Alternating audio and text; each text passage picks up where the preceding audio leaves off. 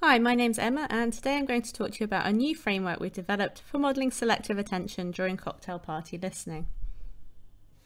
In our everyday lives, we're often faced with the challenge of understanding speech when other sounds are present.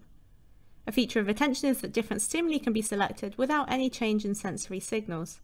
In other words, you can switch your attention between different people's voices given the same acoustic signal.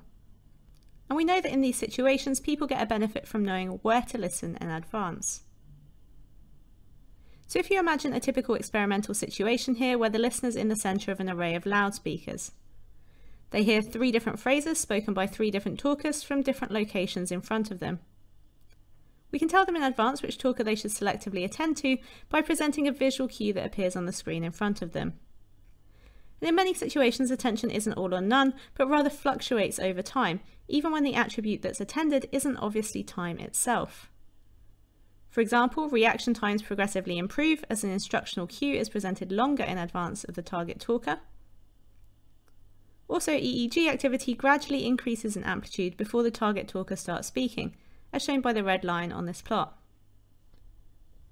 And these effects, which are on the order of a second or longer, appear to be distinct from faster changes in attention that have been previously associated with theta oscillations, which may be related to the sampling of stimuli. Here we wanted to know what are the computational processes underlying this slow temporal evolution of attentional set. So today I'll introduce a new generative model we developed for attention in the context of a classic cocktail party paradigm.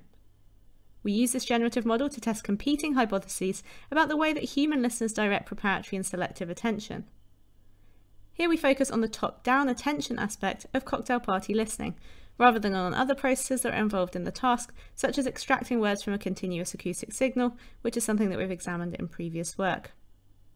Our goal is to explain behavioural and EEG results that show a slow temporal evolution of attention under a unified framework. So we used active inference to simulate synthetic agents that act under different generative models. And active inference has been applied to a variety of domains in neuroscience. It's an extension of predictive coding based on the idea that our brains actively predict the speech signal based on an underlying generative model. And so essentially this means that we treat cocktail party listening as a Bayesian inference problem, as inferring the correct response to make given our sensory observations. Computationally, we use approximate Bayesian inference, and this relies on evaluating a quantity called free energy, which is related to model evidence. As you can see from this equation, free energy can be written as a trade-off between accuracy and complexity. Essentially, this means that people update their beliefs to provide the simplest and most accurate explanation of sensory data.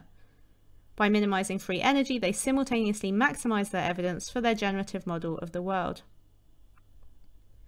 In this work, we model a simple version of the cocktail party paradigm in which a visual cue directs attention to a talker on the left or right, and the task is to report the colour and number words at the cued location. In this example, the visual cue points left, so the correct answer would be white 1. In our generative model, the relevant outcomes in the world are the visual cue, the colour and number words spoken by the talkers on the left and right, and feedback about whether the response was correct or incorrect. The things we assume people are trying to infer are the direction they should be attending, how strongly they should be attending, which will become important later, the target colour and number words, so that's the words on the cued side, and also the response that they should make. In this generative model, beliefs about how strongly I should attend affect the precision with which beliefs map to outcomes. We can think of precision like a dial that varies continuously from high to low. When precision is high, our beliefs are strongly related to outcomes in the world, whereas when it's low, our beliefs are only weakly related to outcomes. And you can imagine that people might want to conserve energy by only having high precision when they expect a target stimulus to occur. And this relates to long-standing ideas of attention as a resource that needs to be allocated. So we tested 5 different models about how precision varies over time, which correspond to 5 different hypotheses about how the slow attentional set could be instantiated. One hypothesis was that precision would increase linearly over time, starting from the time that participants saw the visual cue. The second was that precision would increase exponentially, staying low until the expected time that the target talker would start speaking. The third was that precision would follow an exponential cumulative density function, essentially increasing rapidly early after the visual cue, then staying stable. and the final two hypotheses were null hypotheses, essentially stating that precision remains the same over time. And we specified two different null hypotheses, one with low precision and one with higher precision, so that the null hypothesis wasn't biased towards a particular precision value. On each trial, the synthetic agent could respond with one of the 16 colour number combinations. We also specified different times at which the agent could respond. In other words, the agent could respond early or wait to gather evidence by listening to the colour and number words at the two locations. And note that the agent can only work out the correct response by observing the visual cue, then using that to attend to the correct location, then responding with the colour and number words spoken at that location. We use this generative model to model both reaction times and EEG responses. First, we'll consider reaction times.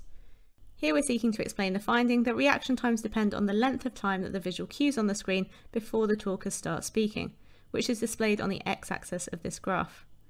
The empirical data is shown by the grey line on the plot. And when the cues presented longer in advance, we found that participants are faster to respond. To simulate different cue target intervals, we presented the visual cue at the start of each trial, and we varied the time that the talkers spoke the key words. This means that under all models apart from the null models, the agent had a different precision value at the time that the words were spoken. And our simulated reaction time was the time integral of the gradient descent on free energy. This means that if the model takes longer to make the inference about which response is correct, then reaction times will be slower. We found that all of the models fitted the empirical data very well, even if they didn't incorporate temporal changes in precision. They were all within one standard deviation of the data. That's shown more clearly by the plot on the right, which shows the root mean squared error between each of our models and the data. And actually one of the null models has the best fit very slightly. This means that an increase in precision is not needed to account for faster reaction times with longer cue target intervals. We can also simulate neural responses using this framework by treating neuronal dynamics as a gradient descent on free energy. So we can think of this as starting off at one point on this function and descending until we reach the free energy minimum. Thinking of this in terms of prediction errors, the prediction error is equal to the negative free energy gradient. And we continue updating our beliefs until the prediction error is 0, which means that we've reached the free energy minimum. And so the idea is that neural activity starts off by encoding prior expectations and ends up encoding posterior expectations. So we can make predictions about EEG responses for each of our models as well. These plots show simulated EEG responses during the preparatory interval under the 5 different models. We found a clear distinction in the predicted EEG responses between the models with different precision profiles. The two null models shown on the right, which had no temporal changes in precision, showed flat responses, whereas models shown on the left, which incorporated time-dependent increases in precision, were associated with increased responses during the preparatory interval. We put these simulated EEG responses into a hierarchical regression with the empirical EEG results as the dependent variable. And of the models we tested, the exponential model best accounted for the ramping of EEG activity during the preparatory interval. So these results demonstrate that a temporal increase in precision is needed to account for the ramping of EEG activity that occurs during the preparatory interval, unlike the reaction time data. So, in summary, I've presented a new framework that treats cocktail party listening as a Bayesian inference problem based on active inference. We found that time-dependent changes in precision weren't needed to explain faster reaction times with longer preparatory intervals, but they were necessary to explain the ramping of EEG activity that occurs during the preparatory interval, and therefore these two sets of findings might be underpinned by distinct processes. In our generative model, the time-dependent changes in precision could be considered more generally as a possible mechanism for temporal attention, reflecting different expectations about when a target stimulus is expected to occur. In our model, this form of temporal attention is factorized from the spatial attention factor, which determines which spatial location is the focus of attention. In other words, the model contains separate beliefs about where and when to attend. And we hope that this model will be useful in future work. It could be used to simulate a variety of other empirical effects, and it generates quantitative predictions for behavioural and neural responses which can be formally tested. So I'd like to thank RNAD for funding the work, and thank you for listening.